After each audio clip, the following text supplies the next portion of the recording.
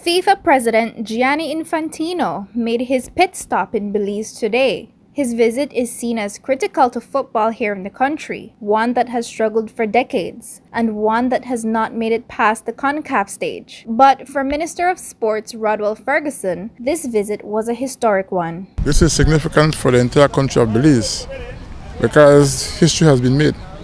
First time a president of FIFA have visited a small country like Belize with only 400,000 people.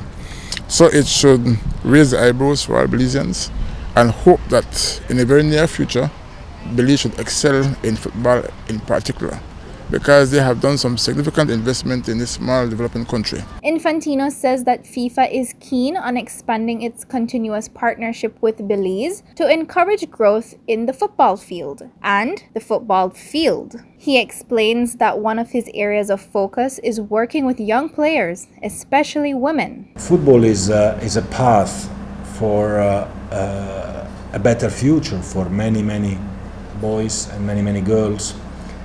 And what we have to do, our responsibility, is to give them these opportunities, to invest in the education. That's our main priority, education of girls and boys, because at a very young age, because when they then are older, they can have scholarships in different universities.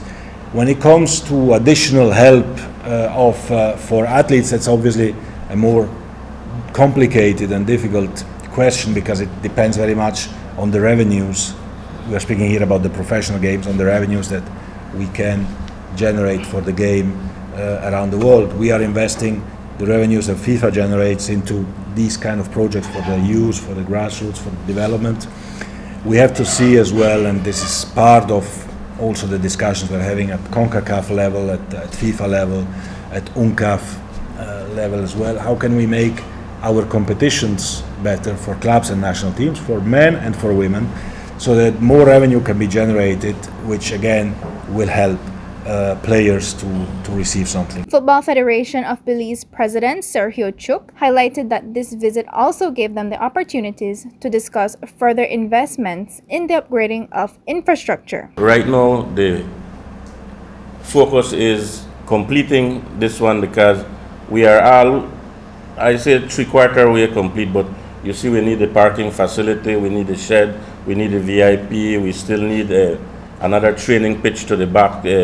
You know, in Central America, all the national teams play on grass pitch. We can't have our national teams training strictly on a synthetic pitch and then go to play on a grass pitch in Salvador.